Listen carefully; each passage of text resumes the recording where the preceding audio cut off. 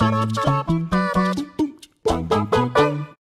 all of you beautiful people, Jules here for WhatCulture.com. And you know what, there's something so utterly cathartic about leveling up in video games. Whether it's the satisfying ring of all that XP filling up a bar, or the delightful feeling of being able to use new and overpowered abilities thanks to your blood, sweat and tears, if improving oneself in the real world was as fun as this, then we'd all be absolute Adonises.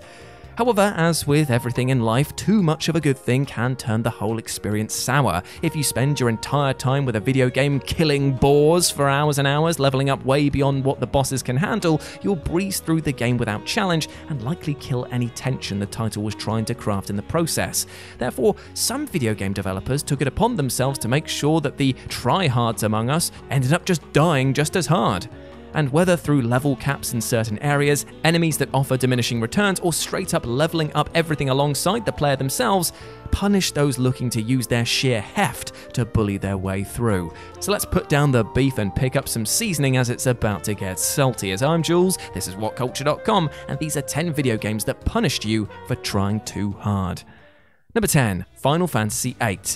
The Final Fantasy series is no stranger to level grinding diehards trying to suck every bit of EXP they can out of every encounter. And you know what? In some of the titles, it was an absolute necessity to farm fights over and over in order to take on some of the more ridiculous super bosses. Dark Aeons, anyone? Jesus. However, in Final Fantasy VIII, Square Enix had clearly decided that it had enough of people slaughtering their beautiful beasts over and over, and made it so that when the player leveled up, the enemies also saw a boost in their stats. This was done to try and place an importance on leveling up your Guardian Force summons over flat buffs to the actual party.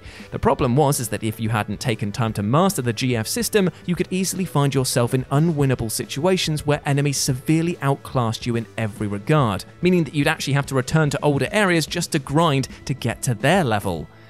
Such a case happened to a young me, where I fought against an impossible Ultima Seer just after switching discs and thus had no other save points or options for farming.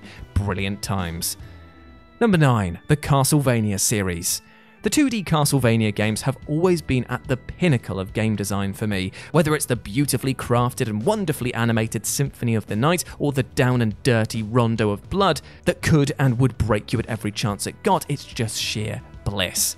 The less said about the 3D games the better, but presented in this flatter form, the series has never felt so full. Since going down the RPG route starting with Symphony of the Night, the series devised a truly brilliant series of methods to keep players from becoming too powerful too early. The basic tactic that nearly all implemented is that if you're too high a level, then enemies below you will only give you 1 XP, meaning that it's literally pointless to try and farm them in the game. However, a few titles took this concept further, such as Order of Ecclesia, which not only gave you a pitiful amount of EXP for picking on lower leveled enemies, but actually scales their attack power to your level. This means that taking on goons really isn't worth it, seeing as they can still mulch your health and you get almost nothing in return. Ouch. Number 8, Payday 2. Payday 2 is such a wonderful beast, isn't it? On the surface, things just look like a simple heist simulator with tons of arcade action and an utterly thumping soundtrack.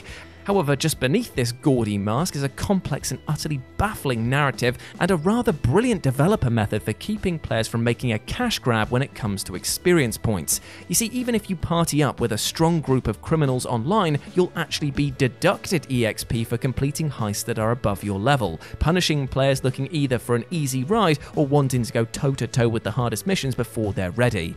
Now, some may cry foul on this practice as it does curb actual progression through the game, but also don't you find it kind of brilliantly ironic that the one system the gang can't seem to break is that of the developer's own making? Number 7, Dark Chronicle.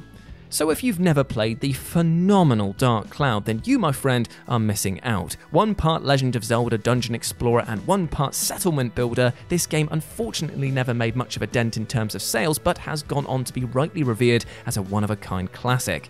It seemed for the longest time that the poor sales were going to be the death of the series, but luckily we got a full sequel in 2003 called Dark Chronicle, or in some areas Dark Cloud 2. which again was utterly brilliant and again utterly underappreciated. It also had a brilliant method of curbing try-hard over-levelers by tying experience to the weapons and items you used rather than the party.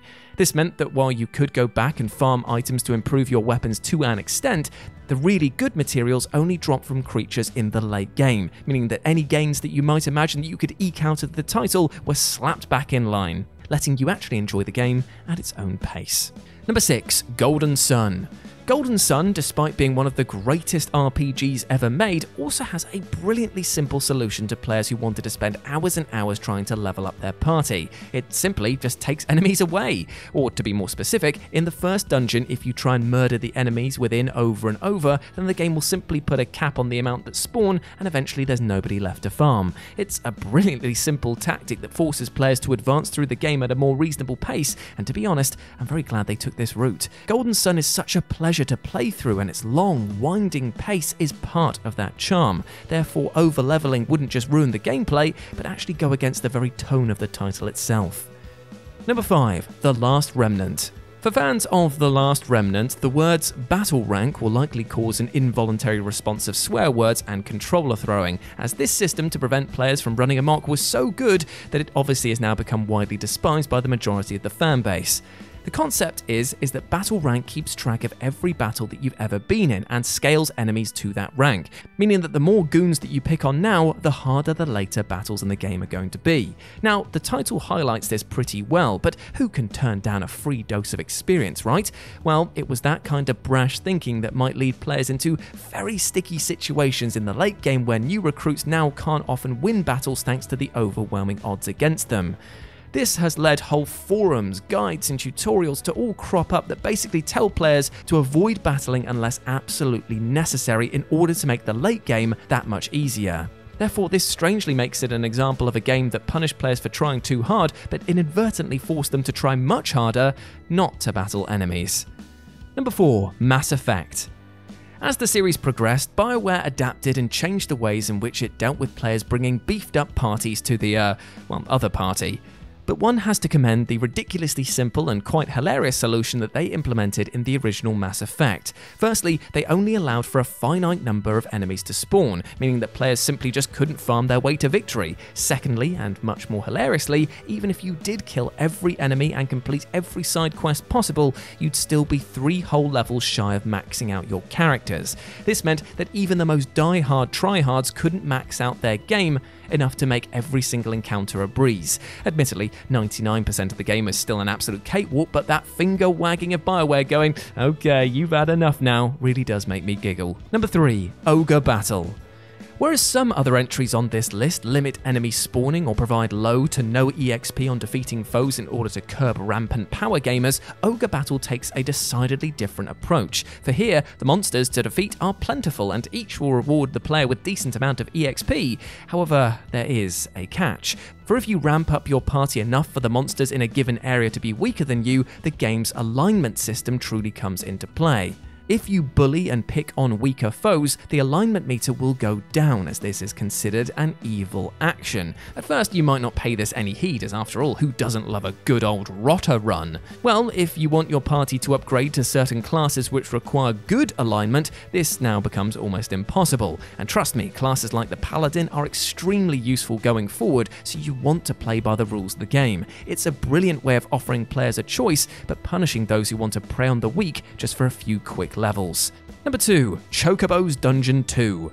Never have I experienced a game this cutesy be so absolutely brutal to players looking to swipe a bit of easy EXP. Now, Chocobo Dungeon 2 actually takes multiple measures to tame this type of power play by making healing items extremely hard to come by, thus naturally curbing the incentive to fight tougher bosses or stay in an area for too long. Then it adds in a horrible beast called Doom, which will hunt you down if you linger in one area for too long, and acts kinda like the Reaper from the Persona series, but even more deadly. And if that wasn't enough, the game also adds in everyone's favourite mechanic, weapon degradation, meaning that you actively want to avoid wasting your potentially decent weapons and items on mere cannon fodder. I bet you're feeling pretty de-incentivized to try and grind a few levels now, right? Well, if not, then don't worry, because here's the final nail in the coffin to that mentality. The rewards for EXP go down as you level up, and you get far greater rewards from the game's bosses and the regular story set pieces. Talk about a hard line on power gaming, right? And number 1, The Lost World Jurassic Park. And now for something completely different and rather totally unexpected. While I've detailed a ton of examples of developers curbing the experience for players so that they don't go and ruin the experience of the title itself, at no point does the Lost World tie-in video game ever imply that some major emotional damage is about to come your way as you complete the title 100%. However, in a now rather infamous cutscene, upon gathering everything there is to gather in the game, movie star Jeff Goldblum will appear and effectively chastise the player for spending so long playing the game. He even caps off his berating rant by telling the player to go outside. Oh, cheers, Jeff. All that work put in for nothing other than a reminder of how that time could have been better spent elsewhere. And there we go, my friends. Those were 10 video games that punished you for trying too hard. I hope that you enjoyed that, and please let me know what you thought about it down in the comments section below. If you want to chat to me further, you can do so over on Twitter at RetroJ, or you can swing by Live and Let's Dice as my personal gaming channel where I stream every single Wednesday and Sunday. It'd be great to see you over there.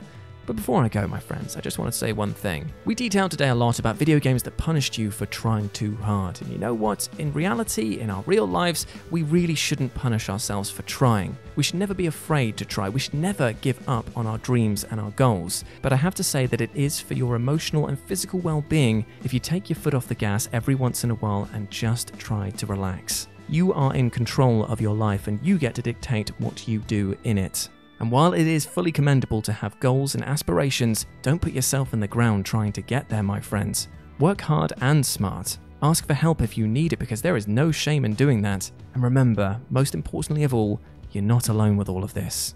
Alright, now go out there and absolutely smash it. As always, I've been Jules, you have been awesome. Never forget that, and I'll speak to you soon. Bye.